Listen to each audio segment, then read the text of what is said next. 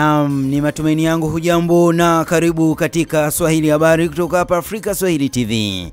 Jina langu ni Steven Mumbi, mshiriki mwenzangu ni Noah Lataika, na katika soko la fedha tunaye Christina Mshiu. Kwa pamoja tunakualika.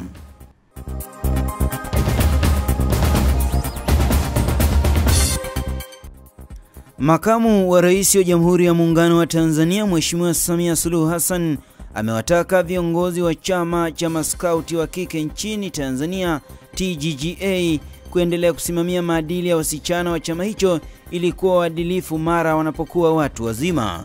Akizungumza wakati akikabidhiwa ulezi wa chama hicho na mke wa rais mstaafu wa awamu ya 4 Mama Salma Kikwete, Mheshimiwa Samia amesema chama hicho kimewakuza viongozi wengi nchini na kuwawezesha kuwa mahiri katika utendaji wao wa kazi, hivyo angalie viongozi waliofanikiwa ili kufuata nyayo zao.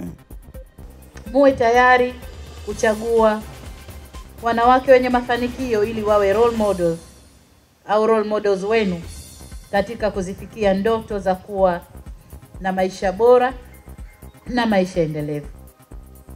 Kwa bahati nzuri, Tanzania imejaliwa kuwa na wanawake wenye mafanikio kuanzia ngazi za familia, taifa hadi kimataifa, tangu kipindi kabla ya uhuru na hata baada ya uhuru. Awali, akizungumza Mheshimiwa Salma Kikwete ambaye pia ni mbunge wa Bunge la Jamhuri ya Muungano wa Tanzania, amesema chama hicho kimewezesha kuongezeka kwa usawa wa kijinsia katika ngazi za maamuzi kwa wanawake kutambua fursa zao, ambapo hivi sasa bado kuna changamoto zinazowakabili wasichana. Miongoni mwa shughuli ambazo Tanzania Girl Guides Association inatekeleza na ambazo zina manufaa makubwa kwa wasichana ni pamoja na: 1. Elimu juu ya afya ya ujana na elimu ya kujikinga na ukimwi. 2. Elimu ya kujikinga na mimba za utotoni, elimu ya lishe bora kwa watoto. 3. Elimu ya kuwezesha vijana kuepuka matumizi ya pombe, dawa za kulevya pamoja na madhara yake kwa vijana. 4. Elimu ya matumizi bora ya mitandao. Guide ikiwa imara, ina uwezo mkubwa wa kupambana na tishio dhidi ya mwanamke na kumjengea uwezo toka akiwa mdogo mpaka umri wake mkubwa katika kuondoa changamoto zinazomkabili, ikiwemo kuepuka mimba za utotoni, madawa ya kulevya na kukuza maadili kwa ujumla.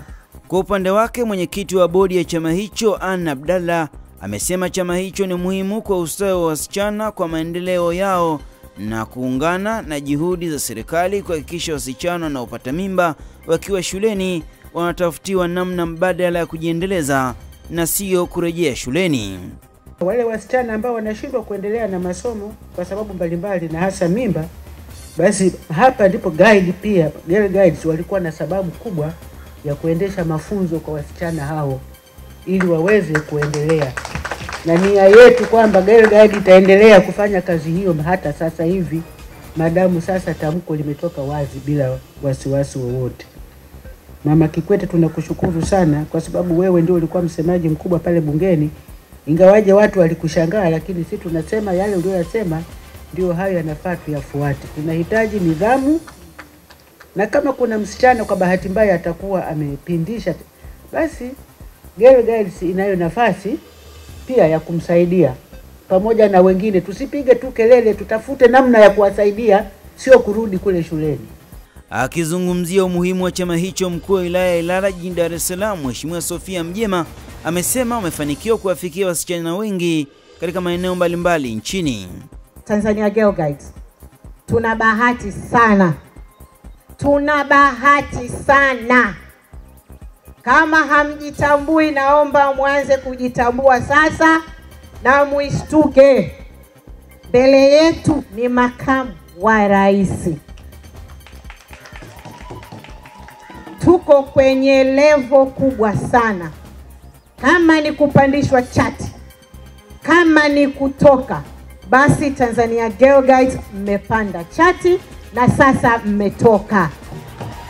Sisi kama viongozi wa kanda ya Afrika tunaahidi kuzidi kufanya kazi bega kwa bega na Tanzania Girl Guides Association katika kuboresha zaidi mazingira ya mtoto wa kike kwa nyanja mbalimbali kama kusimamia haki zote za mtoto wa kike ikiwemo elimu, mazingira yanayomzunguka, uongozi kwa kumpa elimu ya kujikubali, kujithamini na kujitambua, hata kuwa na uthubutu wa kugombea nyanja mbalimbali za uongozi kwa ngazi za jamii, kitaifa na hata kidunia.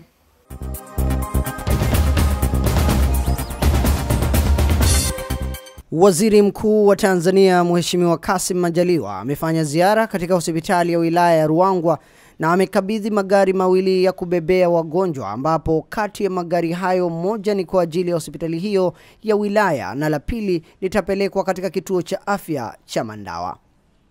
Waziri Mkuu amekabidhi magari hayo alipotembelea hospitali hiyo, ikiwa ni siku ya 3 ya ziara yake ya kikazi mkoani Lindi, na kuongeza kuwa magari hayo ni mwendelezo wa mkakati wa serikali ya awamu ya 5 wa kuboresha huduma za afya kwa wananchi wake. Tunaendelea na uboreshaji wa sekta afya. Serikali yetu inayoongozwa na rais wetu mpendwa Dr. John Pombe Magufuli amedhamiria kuondokana na kero wanazozipata Watanzania kwenye sekta ya afya. Mwaka jana alitenga fedha za kutosha hasa kwenye eneo linalolalamikiwa la madawa. Mwaka jana alitengea bilioni 251. Mwaka huu ametuongezea, ametenga bilioni 269. Bilioni 39 kwa ajili ya chanjo za watoto wadogo. Wote wakizaliwa wapate chanjo. Kwa kila muda nao wapate chanjo.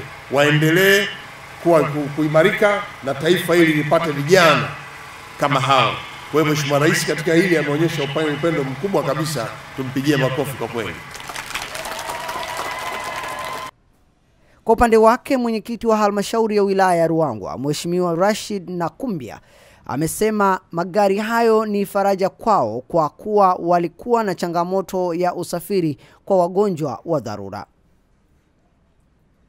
Awali, mganga mfawidhi wa hospitali ya wilaya ya Ruangwa Dr. Regan Raju amesema hali ya upatikanaji wa dawa na vifaa tiba katika hospitali hiyo umeongezeka kutoka 80% Disemba mwaka 2016 na kufikia 90% Juni mwaka 2017.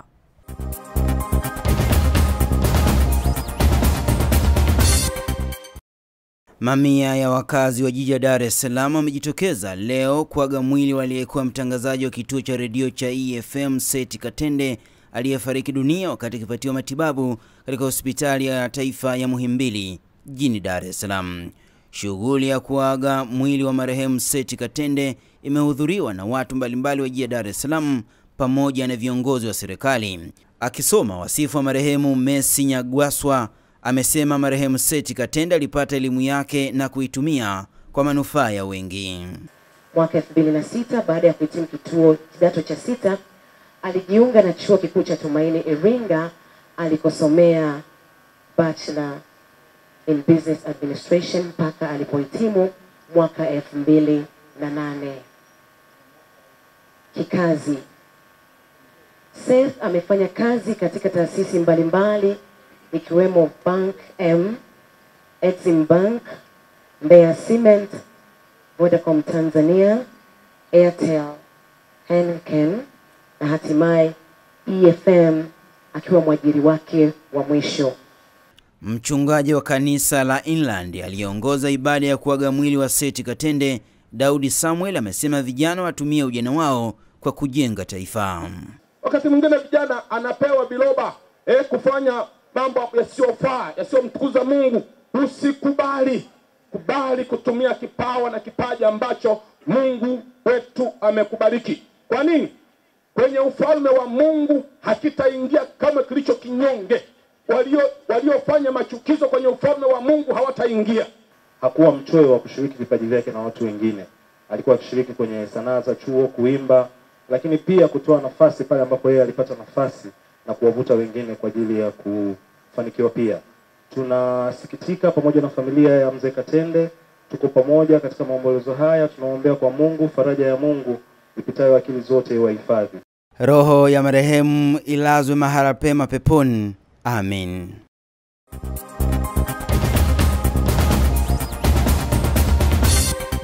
Naibu waziri wa mambo ya ndani ya nchi nchini Tanzania, mhandisi Hamadi Masauni, amesema serikali itaendelea kudhibiti na kuimarisha ulinzi na usalama wa raia na mali zao kwa kuwa swala hilo halina mjadala. Hatua hiyo inakuja wakati serikali ikikusudia kutekeleza ujenzi wa kituo cha polisi katika eneo la bonde la Yaeda chini wilayani Mbulu mkoani Manyara ili kudhibiti matukio ya wizi wa mifugo na mauaji ya wafugaji unaofanywa na wezi wanaovamia mazizi ya wafugaji nyakati za usiku kutoka katika mikoa ya Singida na Simiyu. Nilikuta usiku mnamo wa saa 6 ndani kwangu.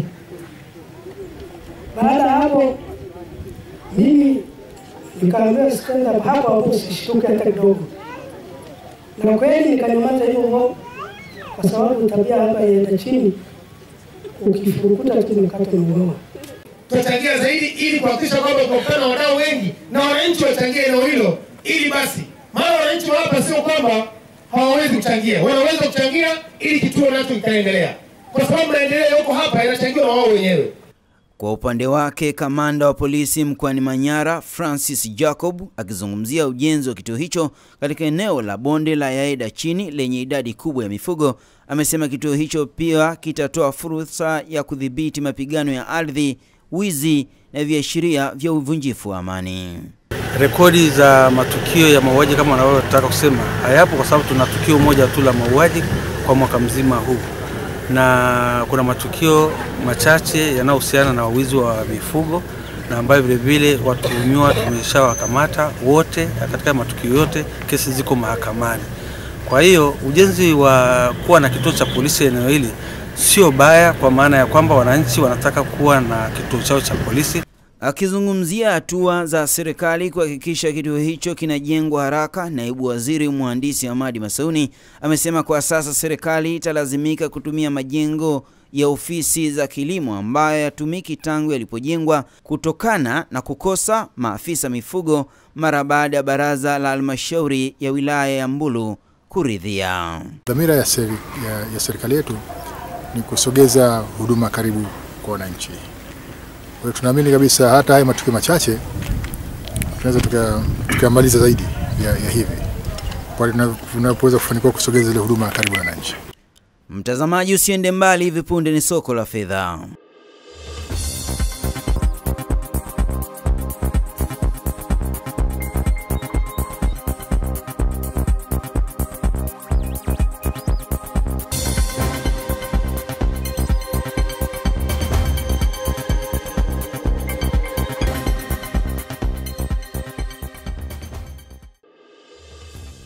Viwango vya fedha vinaletwa kwenu kwa udhamini wa Delina Bureau Change iliyopo jengo la Ubungo Plaza jijini Dar es Salaam. Dola Marekani imenunuliwa kwa shilingi 2219 na kuuzwa kwa shilingi 2241. Paundi ya Uingereza imenunuliwa kwa shilingi 2860 na kuuzwa kwa shilingi 2889. Euro ya Ulaya imenunuliwa kwa shilingi 2531 na kuuzwa kwa shilingi 2557. Shilingi ya Kenya imenunuliwa kwa shilingi 21 na senti 34 na kuuzwa kwa shilingi 21 na senti 52. Shilingi ya Uganda imenunuliwa kwa senti 57 na kuuzwa kwa senti 62. Randi Afrika Kusini imenunuliwa kwa shilingi 163 na ikauzwa kwa shilingi 165. Nayo faranga ya Rwanda imenunuliwa kwa shilingi 2 na senti 67 na kuuzwa kwa shilingi 2 na senti 72. Faranga Burundi imenunuliwa kwa shilingi 2 na senti 12 na kuuzwa kwa shilingi 2 na senti 14. Viwango hivi ni kwa mujibu wa Benki Kuu ya Tanzania. Mimi ni Christina Mshiu. Tunakushukuru kwa kutazama Swahili Habari. Kwa niaba ya wale wote waliofanikisha Swahili Habari, jina langu ni Steven Mumbi, mshiriki mwenzangu ni Noah Lataika, na katika soko la fedha tumekuwa naye Christina Mshiu. Kwa pamoja tunasema furahia muda wako.